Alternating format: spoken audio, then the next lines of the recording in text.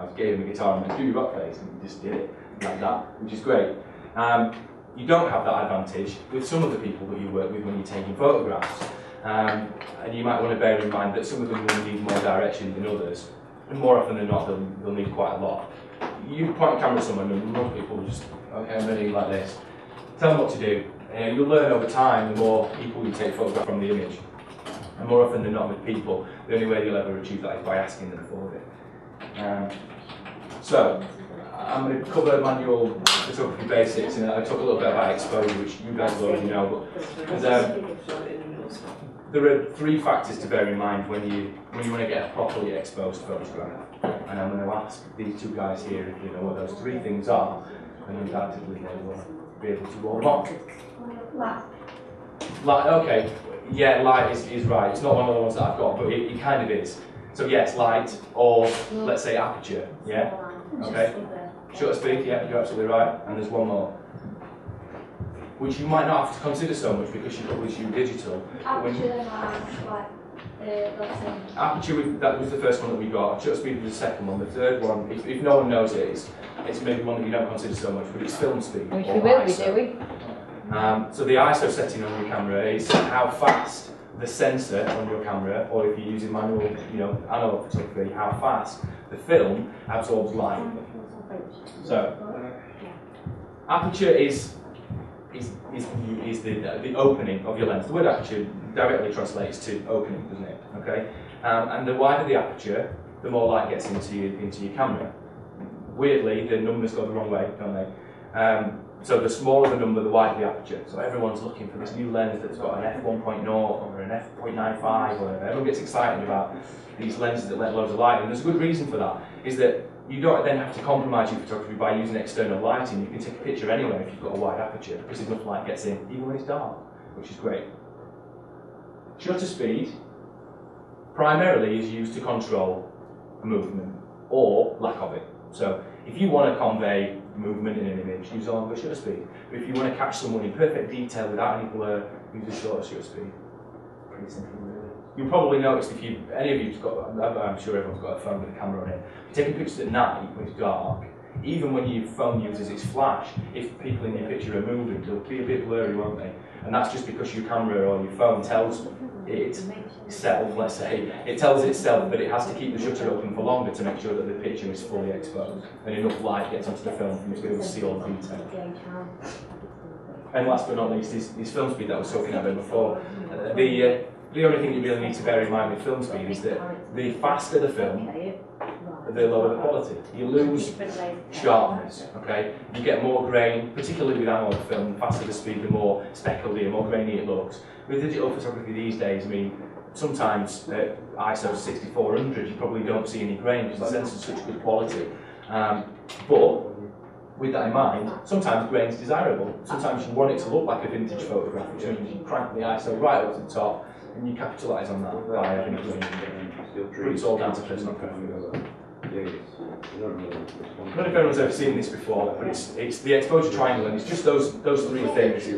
Feel free to write it down, but I'm going to show you an even easier to understand example in a second. But the one thing you need to bear in mind is that when you're taking a photograph, you really want optimum conditions for all 3 of those things. So you want a wide aperture, you want a good shutter speed to freeze motion, and you want a decent ISO setting so that you don't get any grain in your image.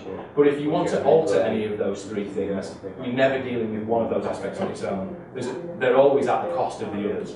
So if you want a wider aperture and there's not enough light, or you want a narrower aperture, you will have to adjust your shutter speed or your ISO accordingly to make sure that your exposure still stays consistent. I think a more appropriate way to describe that is this, and I found this online yesterday, I've never seen it before.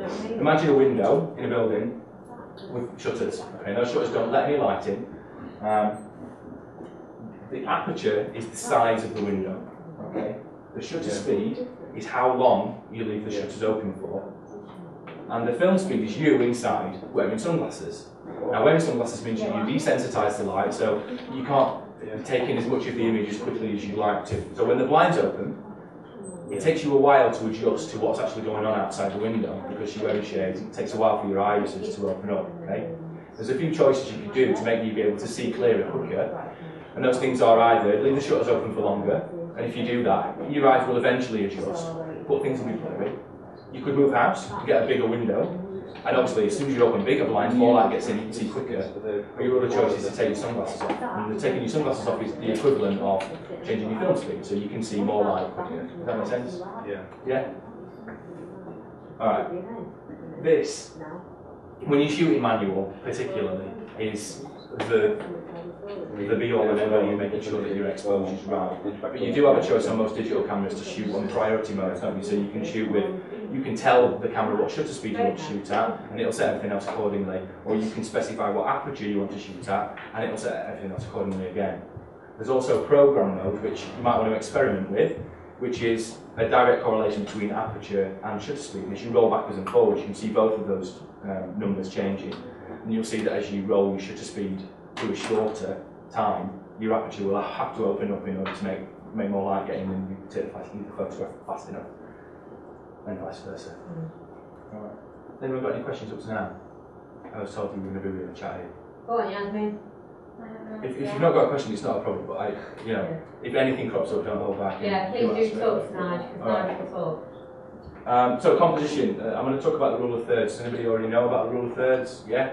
Do you want to tell me what you know about it? It's like where something fits into it, like something will fit into two of it and then you leave that one blank. Kind of, yeah. It's all about threes, evidently, because it's called the rule of thirds. The secret is that you divide your image up. Can everyone see that? Those lines are right. Okay. It's two horizontal lines and two vertical lines, which breaks your image up into 9 pieces, okay? Thirds in both directions. Now the trick is to try and get key elements in your photograph to fall on intersections, or horizontal or vertical lines.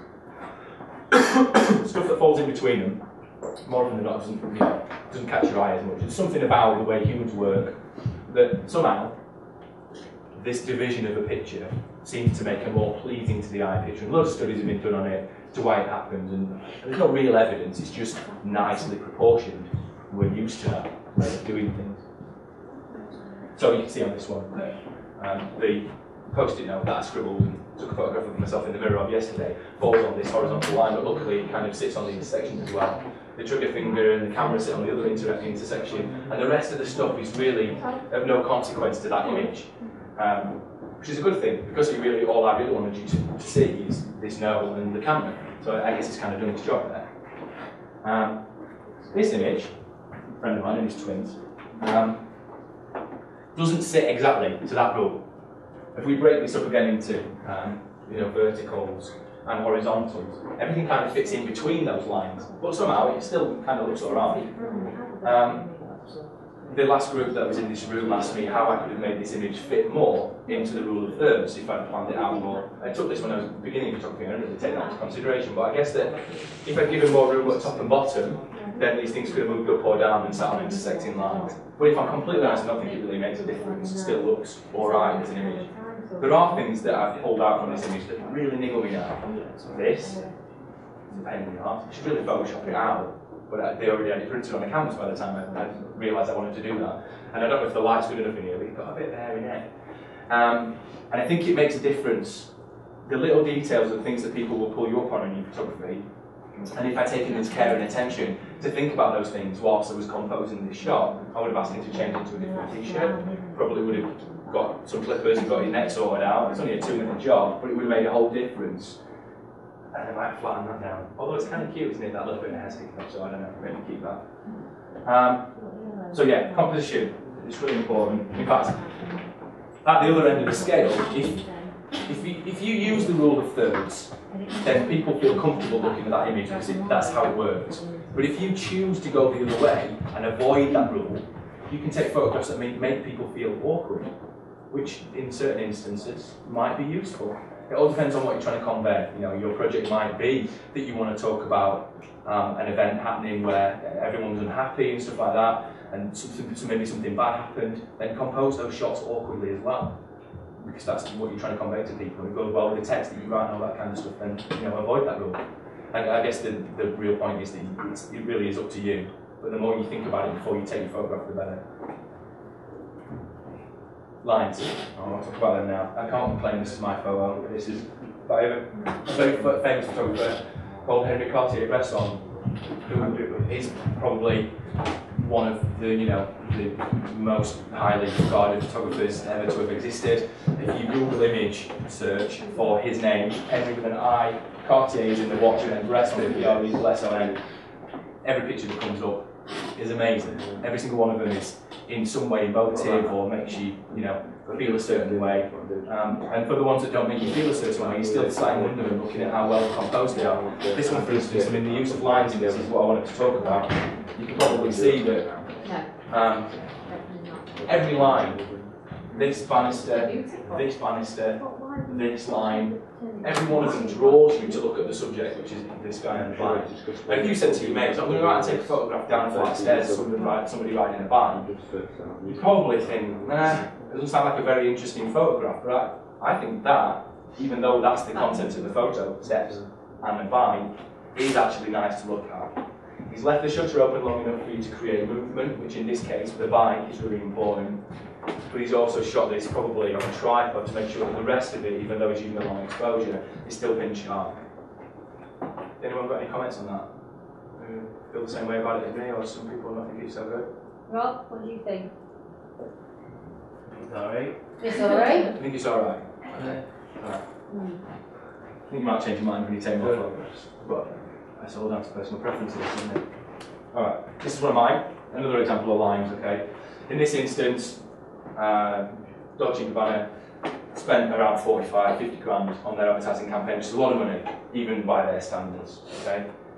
And they wanted to see that their high street panels in London were getting the job done, that people were seeing them, that there was plenty of traffic going past them, and this is what we had to do. So this photograph, I think, every line on it points at the advert, but at the same time you can still see that there are at least 2 buses with people on them passing by, which is evident that the advertisement's going to get seen by lots of people and that the money is well spent. Lines play a big part in photography. Not always, because not every photograph has lines in it, but when it does, and you see that there are lines in your photograph, capitalise on them, because they can create depth, they can create all sorts of emotions and drive you out to your subject and stuff like that. Right. It gave a lot of movement. With the guy on the bike and the bus in the last photo for that matter, a longer shutter speed was used, alright? And the same thing with this. This is maybe a 15th of a second, it's just a backyard photograph, but it looks nice and it kind of captures the moment. They actually look like they're going to tear each other to pieces, but they were just playing the moment. So this was a panning shot, which is something that gets used a lot when people are doing sports photography and stuff like that. What you're hoping to achieve is that your shutter speed is going to be long enough so that you get movement in parts of your subject, person, bike rider, dog. But that you're moving at a consistent speed so that when you actually take your picture, most of the subject is still nice and sharp, but the bits that are moving, in this case legs and stuff like that, and maybe tail, are showing you enough movement. And it's that kind of way between the two that you're trying to capture. It takes a lot of practice, and this is probably one of 20 photographs that I took that day of all of them doing the same thing, and it's the one that came out. That's the wonder of digital photography, isn't it? That you can take as many photographs as you like, check through your image review as many times as it takes, and that one photo is the one that you exhibit, and the people think is good, or that you think is good. Any questions at this point? You chatty lot. Yes. So is this would that have a short short screen? Because I thought that when it was sport and roll, when it's something in fashion, then it opens really fast and it depends. No, you're absolutely right. It depends what you want to achieve, okay? For instance, with football, they want a moment in time, don't they? They want the 2 footballs in the air and the ball to be not moving, and you to see every possible detail of where they're going and the strain of the muscles and the sweat and all that kind of stuff. They do that a lot with boxing, don't they? They take photographs of people with their faces swinging off to one side, and you see every droplet of sweat falling off them, but it's a perfectly frozen time, right? Yes. You would use a very short shutter speed to achieve that look. But if you want to convey movement, and in this case you do, you leave your shutter open for longer, and the reason you do that so that you get some blur in your photograph. Is that clear? Same thing. Alright, it's another one of mine. This is Edinburgh. Sky booked another advertising campaign that's quite a lot of money, And as you can probably see, hopefully, anyway, to the point of the photograph, is that you can see the same creative on a number of bus shelters going down the road. And there's a few things that came into play on this one to make sure that the photograph was taken properly and that they did the job.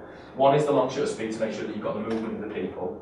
The second one is this is probably a composite, so 2 or 3 photographs laid together to make sure that there are lots of people in the photo. Sometimes we can do that. It's kind of cheating, but you know, all of those people were there at some point, so we can get away with it. But the other thing that we take into consideration is aperture, and in this case, it's not a wide aperture; it's a narrow aperture. And the reason we did that is that when you use a narrow aperture, you get more depth of field. More often than not, when you see photos of people in fashion and stuff like that, they'll be nice and sharp, but then the background's all blurry, bokeh, and all that. You know, it's nice and soft to look at. That's done with shallow depth of field, and that's with a wide aperture. The opposite of that gives you this effect. Everything's in focus. You advert here, this advert, the buttons in the background. Most of the people are in focus, albeit blurry because of movement. So that gives you the detail all the way through the photo. The opposite of that is if we used a wide aperture, this poster would be in focus, as would he, but the rest of this stuff behind kind of be a blurry mess, and you wouldn't be able to tell where you were. You certainly wouldn't be able to see that these other creatives were the same as the other books originally. Yeah? Any questions on that one in particular? No? Perspective. Alright, there's an interesting one. This is the one that I really do want you to think about. There's a number of things to cover about perspective. I mean, we all learn at school to do the vanishing point thing, just like this, when you use a ruler to draw lines and stuff. But in photography, perspective is used for something very different. It's used to create mood, or to convey in some way, particularly with people or objects, a sense of big or small, depending on which way you're looking at them. All right? Now, this is a building in Manchester. I don't even know what it is. I took it on the way back from a party one night, back to the train station the next morning, and I just happened to look up and take it. It's perfect. You know, the sky looks nice. The building's really well lit. This is all natural light, no flashes or anything like that. It's just a taken in the street shot. But the angle that it's taken from, down below and relatively close, looking up at it, somehow makes it feel quite overbearing and intimidating. Do people agree with that? It looks like quite an intimidating building. Looking at it right now, you probably wouldn't want to go inside because you don't know what's in there. However, it's a nice building, and if I'd taken this photograph from across the road, straight on, it just looks like a good piece of architecture. Now, perspective in this instance has made a lot of difference to the way you feel about this subject. Looking up at stuff. Because of the way humans interact. Sorry, what? It likes it's black and white. You know what? I think probably that would make a difference as well. If it was colour, it wouldn't look as, because it's a red brick building, it probably wouldn't look as intimidating, but the fact that it's really dark and moody and stuff makes a difference. But in this instance, we're talking about perspective. As people, from day to day, we meet other people, alright? And if you're constantly looking up at people, everybody's bigger than you, everyone's a bit stronger than you, you maybe feel intimidated by those people because of their stature, alright, or size. And that goes for anyone. If I meet someone who's taller than me, which is rare, I do feel a bit, whoa, you know, you're massive, alright? Then the same goes the other way around. If you're looking down at someone, they look little, cute, and easy to deal with, alright? And in this instance, that photograph was taken like that, you know, literally looking down at someone, and they couldn't look smaller, alright? It also makes, that angle makes the heads look bigger, and the rest of the body look smaller, which is what babies are like. When babies are born, their heads are big, their bodies are smaller, and it makes them, you know, less threatening, alright? Now, when you're taking pictures of men and women, or your peers, or the people that you might be dealing with when you're taking photographs for your projects, bear this rule in mind. If you're taking pictures of guys, and you want them to look physically imposing, stronger, more masculine, either take them eye level, or just down. Alright? You should always be looking slightly down at you, because you want to give the impression that you're looking at a picture of a man who's taller than you. Alright? Same goes for a woman. If you want to convey a woman being powerful, rich, masculine, however, do the same thing with the angle, alright? But the other way around, if you want a person in your photograph to look demure or, you know, have a softer touch to them, then take the photograph from slightly above. Particularly with women, if you get them to drop their head ever so slightly and look at you out the top of their eye sockets or through their eyebrows or whatever, It's a really alluring look. It can help you a lot when you're taking photographs of women and making them look pretty, right? But the opposite for guys, unless you want a guy to look pretty in the mirror. Which, in some instances you might. Every project's different, isn't it? So, you know, you have to bear that in mind. Yeah. So, moving on to lighting. This is the first thing that came up when I was talking about secrets to exposure. The lighting it really is a minefield. There are so many things that you can bear in mind. And there are 2 or 3 main choices, aren't there? There's natural light, which at this time of year, there's not a lot of, unfortunately. There's artificial light, and artificial light can be broken into a number of things. Artificial light, more often than not, is the lights that you see in the room, but it's also flashes, strobes, and external lighting of any other sort. Alright? Now, you can use all of those for your advantage. I mean, the picture of the building, the older power building, the black building that we saw, that was taken in natural light. It just happens to be that the sun was in the right position to contrast all of those windows and reflect nicely and stuff, and it gave me that really stark difference between the black and the white in that picture. But if the sun had been in a different place, maybe the whole face of the building would be lit differently, more clearly, and it wouldn't have looked the same. So natural light can make a lot of difference. In fact, natural light, when you're taking pictures of photographs, depending on the conditions above, clouds or clear sky, can make a lot of difference to how nice they look. There are 2 different types of light that photographers talk about. There's hard light and the soft light. Okay, hard light is a bare light source, so a bare bulb like this, or the sun, or something of similar nature. Okay. Now, hard light gives you a hard picture. It's a pretty easy equation. Okay. Hard pictures are things like they give you every detail, really sharp contrast and stuff like that. And in the instance of that building, although there are clouds in the sky, the sun wasn't covered. The sun was a bare bulb, and it gave me that sharp detail that came out nicely in that picture. If it had been cloudy, you might not be able to have seen so much of the detail, because soft light gives you a soft image. And you can use that for your advantage when you're taking photographs of people again. Is that if you're taking a picture of a guy, you might want every detail. You might want him to look rough and show every detail. Particularly when you're taking pictures of old people, if you want to make them look even older, use hard light, because you get to see every wrinkle in their face, every detail, every speck of food stuck in their teeth, all of that. All right. But at the other end of the spectrum, if you're taking, for instance, if you're doing fashion photography, you definitely don't want that. No one wants food stuck in teeth or wrinkles in fashion photography, so you use soft light. And the way you achieve soft light is by bringing clouds into the equation. All right. Now, obviously, you can't make clouds, so you use diffusers. Diffuser can be anything from a big umbrella that's semi-opaque that light shines through, or reflectors. Like you can use your flash to bounce off a wall, as long as it's white or at least off light. If you had a separate flash that you would mount on your camera, the ideal conditions in this room for taking that picture would be to bounce the... Yes? Would a softbox count? Yeah. Softbox is the same thing, because it does the same job. It's just like it's a diffuser in the same way. It's a semi-opaque thing that you shine light through, and the bigger the softbox, the softer the light, and the nearer the light is to your subject, the softer the light will become. So when you're doing fashion photography, you'll quite often see your subjects on the chair or laid on the bed or whatever they're doing, and the lights will be like crammed right in, and your photographer's here, and he's framing up literally millimetres out of closeness to these lights. So he's getting as close to his subjects as he can, and the lights are as close as possible, and they're as diffused as possible, and it gives you a really soft, warm look, and no wrinkles, no detail or anything like that. Just something that you probably should bear in mind when you're doing projects. I'll talk about these photos of lighting for a bit. I'm quite a fan of off-camera lighting. It's really fun because you can do all sorts of effects that you can do. This is not very bright. We'll take some in. But Sam's bike's orange, and he's wearing orange laced shoes, and there are bits of black and white on his bike, and wearing a black and white scarf. So we used 2 off-camera flashes. And they both have orange filters on them to add a bit more orange to the image and stuff. But the reason that we lit it from the side was because it was night time. We wanted to catch all the detail of the spokes and stuff like that. If you lit it from the front, you would have ended up with a massive shadow of Sam, for one, behind, which wouldn't have been very attractive. You would have had all the detail of the bike reflecting on the wall and stuff like that, and it just wouldn't have been nice. You're trying to look at a product or something like that.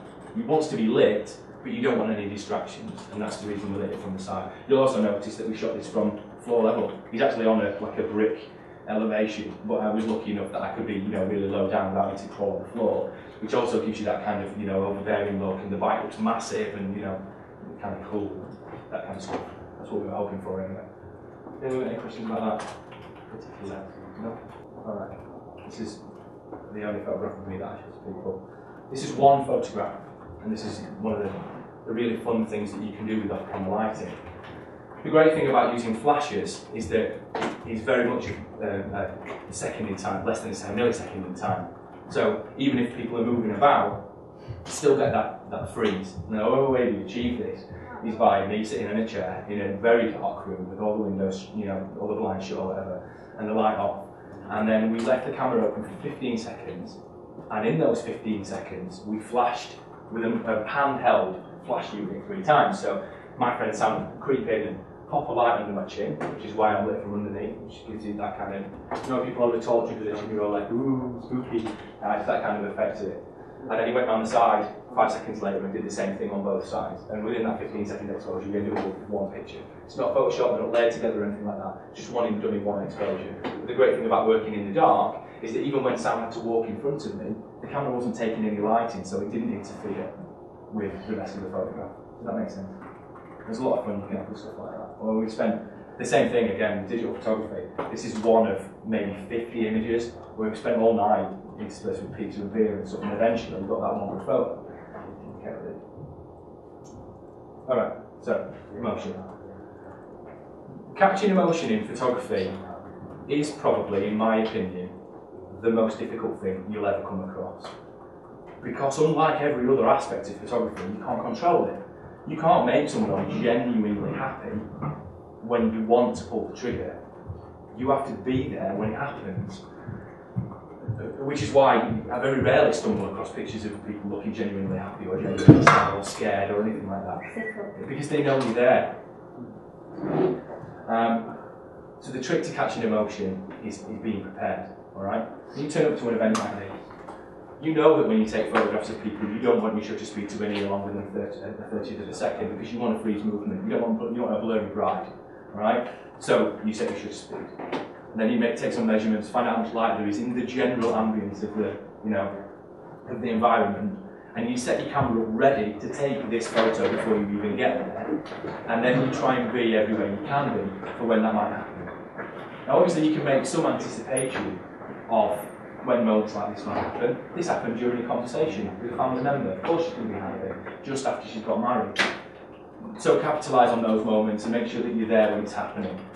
The one thing I would say is that if you have access to telephoto lenses for this kind of photography, the further you are away from the subject, the less intrusive you are, and the less their emotional responses are going to be interrupted by your presence. Everyone feels a bit nervous when you get a camera pointing in the face. I was lucky enough to be maybe 10 metres away with a slightly zoom lens to take this picture, so I wasn't interrupted. But being there with 20 mil right in people's faces, immediately their reaction's going to change and you won't catch that. Truly emotional responses are gone in a second, so be ready. Even if you're not shooting at eye level, if you've got to pop out, you know, like a tilt shift screen or whatever on the bottom of your camera, if you're shooting at hip level, it's even less intrusive. You can probably catch people. You know. And if you can't see your monitor, sometimes just take those pictures even if you can't see your camera. Shoot from the hip. You've got a digital camera with a memory card in, you can delete as many of those pictures you like. If you shoot 20 on quick down here, one of them might be nice, but you won't look through the lens. Sometimes these things just happen. Give it a go, you know. See what happens. Alright. Any questions at this point? Nope. I will tell you, weddings are horrible. Weddings are nice, but taking photographs at weddings as a photographer, particularly if you're being paid for it, which at this point I wasn't, but there's no more pressure. It is. What you have to bear in mind when you're taking photographs at a wedding is that you only get one chance, and that they're going to have those photographs put in a book, and the bride's probably going to look at them every day for about 2 weeks after they get married. And if they're rubbish, she will hate you more than anyone else. So get it right, or just don't do it. If someone asks you to shoot a wedding, be confident you can do it right, or just say no. It's alright. Play someone else.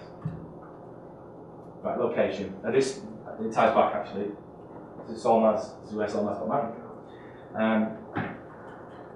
The thing about location is, every location is different, and everyone's opinion of that location is different. And now what we need to establish is who's the most important person when it comes to that location and whose opinion counts the most. When you find that out, then you need to ask them what their interpretation of the building is, what their interpretation of the location is, what they're trying to convey to people by choosing this location. Be it a big grand mansion in the middle of nowhere, on acres of land, a beach, a nightclub, a lounge, it could be anything. You need to find that out before you take your photograph, and then you compose your photograph, light your photograph, and choose all of your angles and stuff like that based on that interpretation of the building, because you're trying to convey what they want, not what you want as a photographer, because more often than not you're going to be photographing for other people. So in the case of your projects, maybe interrogate your brief a bit more, find out what kind of things you're trying to convey from the photographs that you're taking, and then plan that out. Now in this case, it's very structured. Solmaz wanted to have a venue that people felt was grand, and the room was massive, and that it conveyed kind of an opulence. Lots of money has been spent on this wedding, evidently. All right. Now, taking the photograph of this room with people in it did a job. I have pictures of this room with her walking down the aisle and all that kind of stuff, and they're nice, but they don't convey what she wanted to say about that building. All right. Having an empty room, when you walk into an empty room, it automatically feels bigger if there's no one in it, because your voice echoes and no one else is soaking up your mid to high frequencies when you're talking and all that kind of stuff. So that's why I took it in when it was empty. It's all set up, all the work's going in to make it looking beautiful, all the flowers on the chairs and stuff like that. And I shot it in black and white particularly because she wanted to create that kind of classic feel to it. There are coloured versions, but they just don't seem to do it justice in the same way. Now I could have shot this if her interpretation of the building was different. She wanted it to feel all warm and friendly. I could have shot it from the corner looking across people's shoulders and shot it at the field. That cookie angle, with loads of colour, oversaturated. There's lots of other ways you could have done it, but none of those things were what she wanted. So that's the way. Does anybody want to ask anything about location? Right. Just telling the story. I think you can tell part of the story with a photograph, and in this case, this guy's been out there a good night and he's ready to leave a nightclub. Maybe 2 or 3 photographs is enough for you to tell a whole story, because for any story you need to start, a middle and an end. And in this case, it's part of a selection of photographs where I started taking pictures of people in the queue, lots of photographs of punters, covered in tattoos and all that kind of stuff, and then at the end of the night when everyone's off the bed, a few pictures of people leaving, and that as a selection works really well. But I don't feel you can tell a story with 1 picture. I know that I think for your project you've got to take 10 photos, right? I think that's plenty for you to do a good job of telling what you want to tell about, the event, location, or place or person that you're talking about in your double page spread or whatever it is that you're doing. Does anybody want to ask anything about that? Not necessarily about that, but just about telling stories with photographs. Has anyone ever done that? Spend a bit of time taking photographs, like if you started on Christmas morning, taking photographs of the presents under the tree, then taking photographs of the dinner, and taking photographs of people falling asleep on the sofa. I think everyone does that at some point. That's telling a story with photographs. You don't want to. It's like that, have you seen that film Hangover? Yeah. Have you seen it end when look for all... Yeah. You know, like it, something. Yeah, no. All the photos, it flicks through it, obviously. It's a good parallel. Yeah. And they are in chronological order, aren't they? So you're reminded of what happened in the film, and you kind of relive that whole journey. It's an hilarious film, and it makes it even more funny when you see things that you didn't see in photographs, but you know where they happened because you've seen it before. It's a really good example, yeah, I like that. We could have done that in 2 or 3 photos, right? Yeah, I think maybe it's 20, 25 or something like that. Enough for the credits anyway. I'm good, thanks mate. The last thing I want to say is you should take your camera or your phone everywhere. The trick is having the, being asked to get your phone out of your pocket and being bothered enough to capture interesting stuff. Interesting stuff happens to us all the time. We see things, random things all the time. And if you have a phone in your pocket, why not take a picture of it? Because sometimes those pictures are the best ones. All of these taken on an iPhone. Screaming cup of coffee, but within a couple of seconds that was, it wasn't a screaming cup of coffee anymore, it was a half-empty cup of coffee, but it's a nice picture, right? I think you probably get used for, it could even be used for advertising, like a wake-up thing or something in the morning or something like that. Sometimes you stumble across an amusement arcade where some of the letters have dropped off, and all of a sudden it becomes a seaman cafe, which are really caught my eye, it made me laugh a lot, which is why I took that photograph. And every person that I showed that to was like, oh, I'm going to have a drink there. This, can anyone, I mean, what does that look like to people? A person laid down in some woods. Right, in some woods, yeah? Right. It's a Barbie doll in some gravel. And sometimes you just stumble across it. To me, I mean, that's quite creepy, you know? It reminds me, it makes me think of sexual predators and horrible stuff that happens in the world these days. And I can see your face screwing up there, but sometimes photographs are about creating that emotion. And that's what that does, right? Not every photograph has to be about making you laugh or making you smile, like the picture with the glasses on, you know. Not every picture's about that, sometimes. And this doesn't adhere to any rules, really, you know. It's just a picture of a broken dog. But it, you know, it could be used for something very interesting. And I have a bit of an obsession with geometric patterns and stuff like that, so I have a tendency to, I mean, literally at every opportunity, just some tiles there, look at a pattern in the newspaper or whatever. I've got a whole catalogue of photographs like that. Which brings me on to another guy, another photographer that I'm quite interested in. I met him at a talk in Manchester recently called Lomo Kev, and he's from Brighton, and he started out taking photographs on a Lomo LCA, like an analogue film camera made in Russia, cheap Minotaur, plasticky kind of lens, which gives you this vignette kind of around the edge of your photographs, which is quite nice and warm, lovely looking. But he takes photographs of lots of things, but his obsession, like mine with geometric patterns, is full English breakfasts. And 2 or 3 of those photos together, it's just 2 or 3 photos of a full English breakfast, but when you go to his Flickr page and there's 100 of them, all of a sudden a 10 by 10 grid of full English breakfasts, it's a piece of art, you know? It's really interesting, there's loads of details in there for you to take in, and it provokes conversations, it makes you think about things. Every single one's got a different plate, different tablecloth, different cutlery, different food. Sometimes the things on stuff on a full English like, oh, what's that on full English, you know? And it's just a really interesting thing to do. Bear that in mind. You've all got a phone in your pocket, it's all got cameras on it. Maybe build a catalogue of photographs of one thing that you're interested in. Doesn't matter. In fact, that brings me to another example that Lomo Kev got done. Someone noticed from The Guardian that he was taking photographs of full English breakfast. They also noticed on his website that he took a few photographs of people's wellies. I know this is quite funny.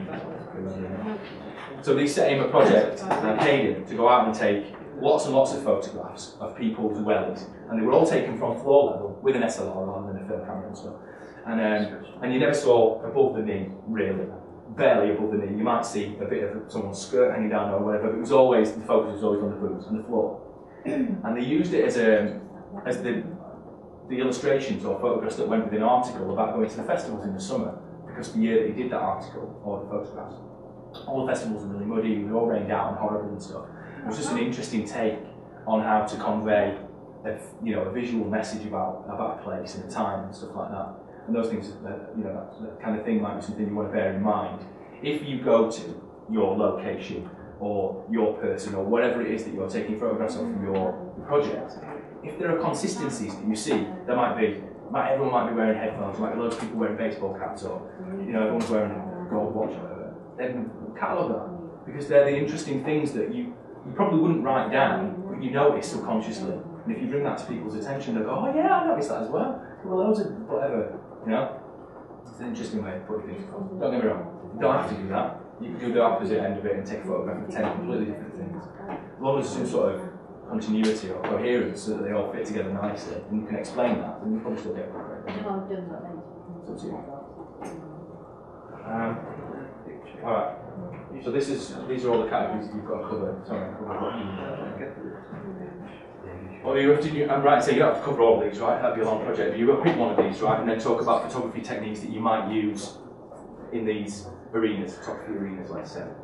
So I'm just going to give you a bit of an insight into what I think would be the right techniques to use for certain aspects of this photography. Can I just ask the people who've already got SLRs, what do you use them for? What do you take pictures of? I'll start here.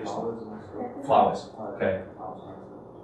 Outdoors. And is it more close-up stuff, or when you take photos of flowers, you take like flower beds, or just individual flowers? Alright, okay. So you've got a nice, relatively fast lens, probably above 100 mm, that's nice and shallow depth of field, so you don't want to get distracted by the gravel underneath the flower.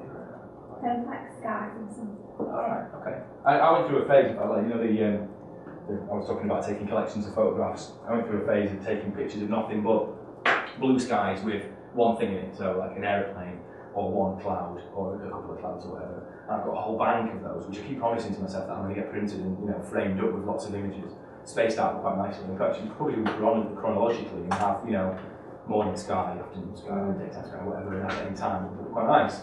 You do the same thing with yours. If you do sunsets and sunrises, there's a whole timeline you can do there. Quite interesting, isn't it? You've got the cameras, right? What do you take of stuff? Just anything interesting. Anything interesting? Yeah. Okay, what do you find interesting? What kind of... Alright, well let's talk about what the last maybe 5 or 10... Oh, well that's my kind of photography. Alright. Which means you've got to have your camera all the time. You can never predict when you find something, right? Alright, good. That's great. Anyone else? What you guys? Anyone else want to volunteer what they take pictures of? If anything interesting? No? Okay. Alright.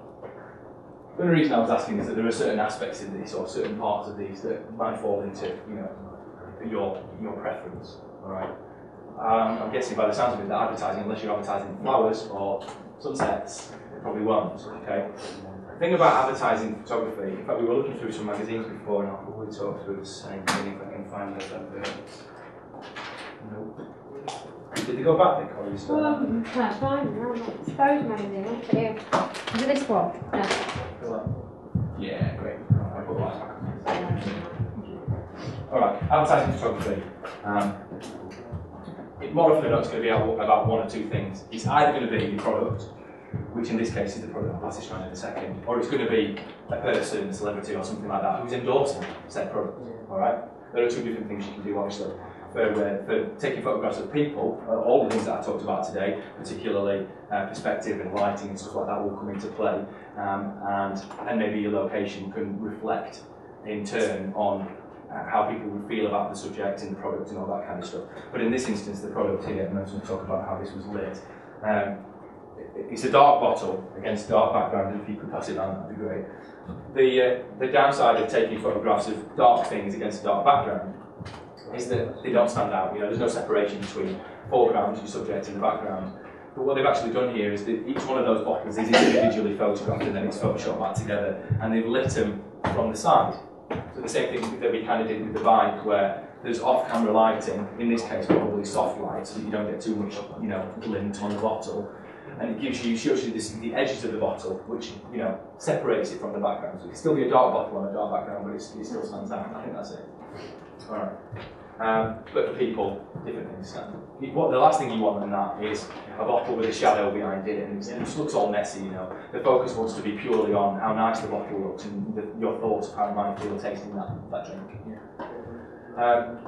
For promotional, there's I suppose, maybe when I'm talking about, you might be promoting an event or something like that, there's a lot of photography gets done these days. At night times in bars, so they're like, look at all these people having a great time, yeah? And those photographs are taken in a particular way in bars. More often than not, what they do is they'll use a flash, but they leave the shutter open a little bit longer after the flash has been taken, and it does two things. The flash freezes your subject, so you get to see every detail, the girl in the nice dress and the guy in the nice jumper or whatever. But at the same time, if they continue moving after the flash is gone, you also get a bit of movement, which makes you think, oh, it's a busy bar, and everyone's moving about, it's a little fun, right? So that kind of thing was good for promotional. But there are other things that you can do. You might be promoting something completely different. It might be a flower show. And if it's a flower show, you need to bear in mind what people are interested in. They're interested in looking at, the beauty and the detail and the colour of flowers. And your promotional photography is going to be your pitch. Close-ups of flowers, maybe wider shots to show you the expanse of how much of that venue is filled with interesting things to look at. But a combination of those two would certainly do a good job. Right.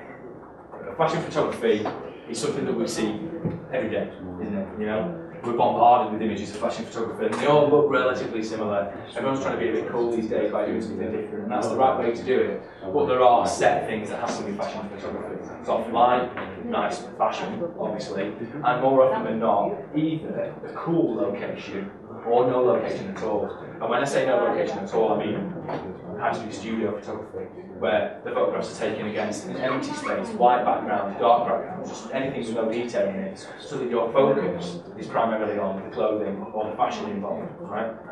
You might notice that a lot of fashion photographs that you see in magazines, particularly when it's just a clean background with your person, sometimes it kind of grades off at the bottom. So you'll have a really bright background, and then it gets slightly darker at the bottom. Now that's going to be done in two ways. One is either they have a big sheet of paper that the model stands on, and it's actually printed a gradient, or it can be done with lighting, and that lighting is pointed specifically at the background and not at the floor, so that you get that drop, and the light spreads out slowly and dissipates. Now the advantage of that is that when you get darker to the floor, it looks like your model, if it's all white, your model kind of looks like she's floating in space. So you can't see the floor is no lighting getting sort of space. But that drop off in colour, or darkness, or lightness, for that matter, gives you a floor for your model to be standing on. Does that make sense? It's all about putting your subject in the right space so that you understand the perspective and how they fit into the scene. Photojournalism is completely different. Photojournalism is catching emotion, which we were talking about before, or catching events, but more often than not, without the subject knowing you're doing it. Photojournalism, or reportage as they sometimes get called, is where you more often than not you're sneaking up on someone, you're taking photographs of things happening without people knowing.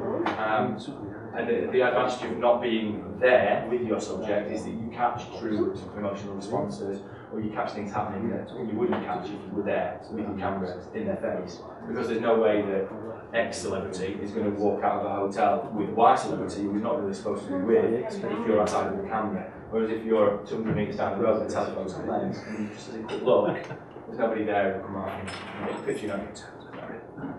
That's my understanding of photojournalism. And it could be other stuff. I mean, you're telling a story, that's photojournalism too, isn't it? And some of those people know that you're pointing the camera. Portraiture. I think is a portrait just your face? Is it face to waist? Is it a full person? I think it's all of those really. But the thing about portraiture is that the whole point of the photograph is about the person that you're taking, or the animal, you're taking the portrait of a dog, doesn't matter. But it's about capturing every detail of that person's face and demeanour and stuff like that, and expressing through your image how you should feel about that person. So again, perspective comes into that. Lighting plays a strong part, because if you use hard light, you get hard edges, which in turn makes you think that maybe that person worked outdoors, or can't go out some wash, or whatever the result of that is. But at the other end, if you use soft light, then you can create a different image and a different feeling about that person. And when it comes to portraiture, it's all about that. It's about creating an image that makes the person looking at it feel a certain way about the person in the picture. Yeah? When you take pictures of yourself on Facebook, you want to look nice. Don't look rubbish. So you never upload pictures of yourself looking rubbish, but you might upload pictures of your friends looking rubbish. High street studio work is what I was talking about before. More often than not, this is a big white room with lots of big soft boxes we were talking about earlier that give you soft light, and at the same time give you really fast shutter speeds, which means that your subjects can be running around the room and rolling about having fun with their family, but every picture that you take of them will be pin sharp. There'll be no blur, there'll be no trails of their movement, because you're shooting at probably, crossing for flashes is either 250th or 500th of a second, and in that time you can't move probably more than a millimetre if you're sprinting, so that's what's going to happen. But more often than not, high street studios are big empty spaces, maybe with the odd prop to keep a baby interested or whatever, but then more often than not they're big empty white spaces with lots of light. Architectural is a different thing altogether. We use a completely different set of lenses, more often than not wide angle. You'll probably be, if the light's okay, you could shoot freehand, but a lot of the time you'll be using a tripod and using a narrow aperture, and the narrow aperture gives you the effect that we were talking about on the photograph in Edinburgh, where you've got lots of depth. You see every detail from the front of the building all the way through all the parts of the roof and stuff all the way to the back. Anything you can see would be in focus, and that's desirable in architectural photography because you want to see the whole building. You don't want to see a bit of it and the rest of it blurred out. Unless I guess the focus of the photograph is just a detail, in which case you might. But then it's not really architectural photography, it's just a detail. Architecture is the whole thing. And medical photography, we were talking about this earlier, but I mean, I don't know many people who do medical photography, but I would guess it's photographs of either medical instruments or cuts and bruises, injuries and all that kind of stuff. It's not very pretty to look at, but these things need to be documented just like anything else out there. And I think that what happens with those photographs more often than not is ring flashes get used. Because you're quite close to your subject, more often than not, 30 centimetre area. Using the flash on top of your camera is just going to light the area outside that circle. So a ring flash draws light into every aspect of it. You don't get any shadows. You get to see every detail of said, you know, if it wasn't a usually disease or whatever. Accurately.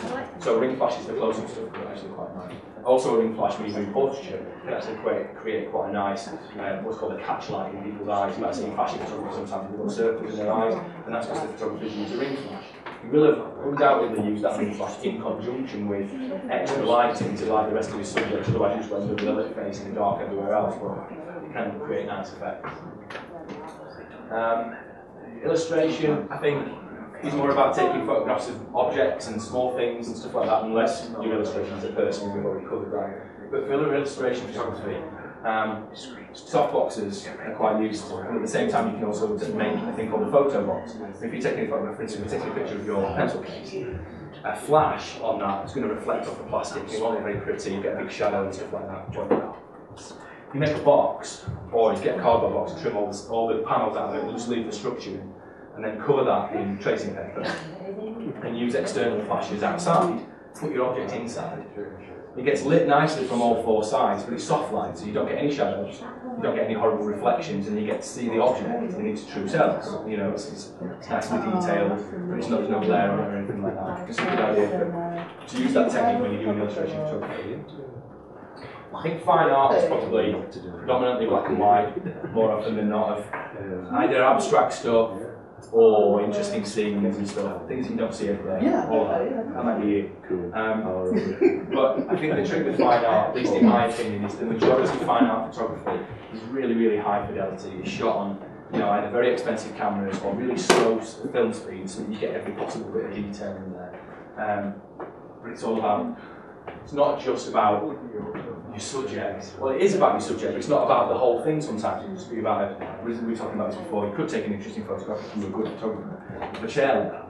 You know, if there's interesting detail to be seen, it's about spotting something that you won't see on in everyday, you know, walking about. But if you pay attention to it, it can be interesting to look at. Yeah. I think that's what fine art photography is about. A documentary is the telling a story thing that we were talking about before, and I think this might be what a lot of you end up doing for your project, going somewhere, you know, a time and a place, and, you know, documenting what happens from start to finish, catching things that happen there, maybe, like I was saying, talking about commonalities, see if there's people wearing, you know, similar clothing or anything like that, and if there's any continuity, then that's the kind of thing that you end up doing in documentary photography.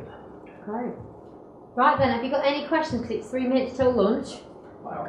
So have you got any questions for Nigel? Really would appreciate it. You really would. I promise. I just put a lot of effort How into do you this. what would you do like to be a photographer? Well, okay, I'll tell you how I got into it. I kind of fell into it, right? I was a salesperson for Clear Channel, the company that I work for, selling advertising, selling those bush shelter campaigns to people around here. This college, in fact, for one. And it costs Clear Channel, the company, between £500 and £800 a day for a freelance photographer to go out and take photographs of that quality, okay? And they decided that they didn't want to do that, and they were going to give me a concession on my sales target, so that I got 1 day a week where I'm out taking photographs. So you can stumble into it, like I did. You can spend forever going to university and learning photography theory and learning about all the masters and all that kind of stuff, and nailing your technique that way. But the only way you're ever going to become a photographer that people want to pay you for your pictures is by taking lots of them. My recommendation, if you want to be a photographer, is be a photographer. Go out and take loads of photographs, make as many mistakes as you can now, so that you don't make them when you're being paid for it. The one thing I'll say, did I mention weddings earlier, or was this the other group I was talking about? No, you mentioned it. I have mentioned Yeah. it. Yeah, they're hell on earth. Okay, so make your mistakes now. If you go to a wedding, take as many pictures as you can, and you'll learn how to take good wedding photography, so that next time you're there, if you ever get paid for it, you won't make those mistakes. And the same thing goes for anything else.